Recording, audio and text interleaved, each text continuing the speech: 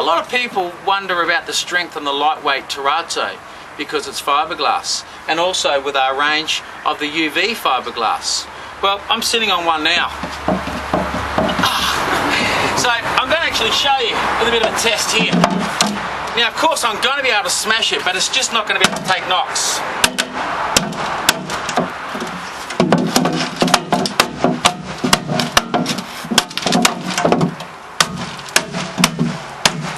So you can see they're quite strong. I'm hitting that with some force. Now, I've made a penetration in there.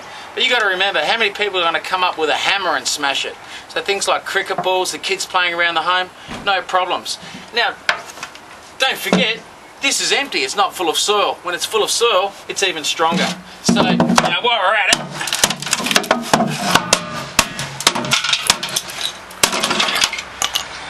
we test our pots at Potsonline.